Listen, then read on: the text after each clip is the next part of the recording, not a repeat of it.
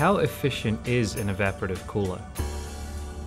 If you can use evaporative cooling in areas where it's appropriate, it really is a cost-effective method of cooling.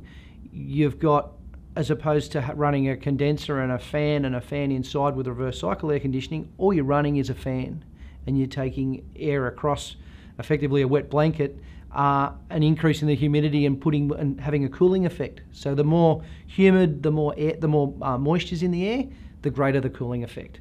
So in that respect, you're looking at what would cost about 20 cents an hour to run, as opposed to reverse cycle air conditioning, which is costing about $1.20 an hour to run. It really depends on the efficiency of the individual unit and where you live. If you're in Sydney and it's a hot, humid day, you're not going to get any cooling effect by adding more moisture to the air that's already humid. Whereas if you're in Canberra or Melbourne, where it's a hot, dry day, and you add moisture to that air, then it's going to have a nice cooling effect.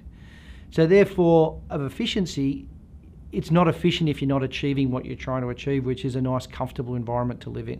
So if efficiency is achieving the result of what your expectation is, it really depends on installing the right system in the right location for where you live and how you live in your home.